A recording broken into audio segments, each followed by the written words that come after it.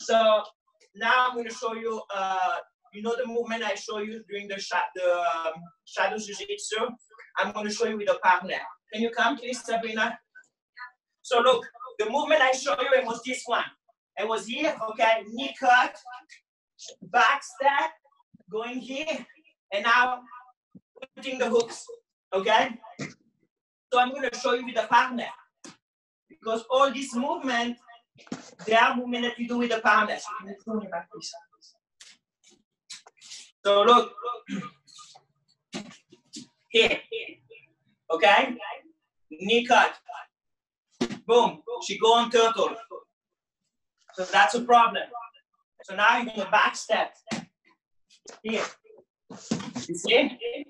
And now I can see, sometimes I can see that there's a hole here. So look what I'm going to do. I'm going to go here. 1, 2. Now I catch.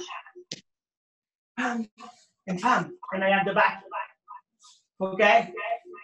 So the idea of shadow jiu-jitsu, it's that 90% of the movement that I show are movement that you can do in the real fight, and the rest are movement that you still learn to know because they're going to strengthen your body or make you feel a little bit better in jiu-jitsu.